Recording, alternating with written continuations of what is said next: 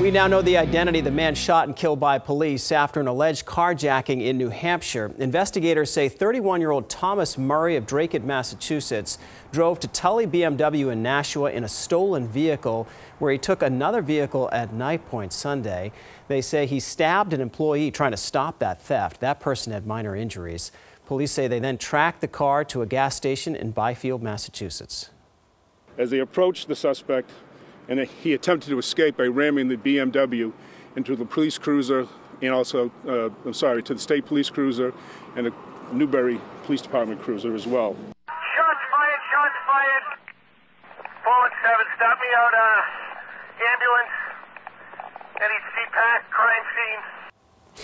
No officers were injured in the incident. Murray was pronounced dead at the hospital in Newburyport.